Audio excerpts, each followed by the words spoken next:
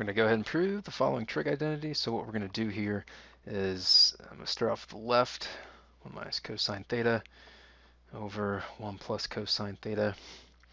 And what's going to happen next here is I'm going to take the conjugate of the denominator, so I'm going to get 1 minus cosine theta over 1 minus cosine theta. And we're going to get 1 minus cosine squared theta over 1 minus cosine theta quantity squared. Now on the bottom here, I'm going to go ahead and convert this trig identity to sine squared theta, and on top we'll have our 1 minus cosine theta squared. And what we can do now is we can go ahead and break this up.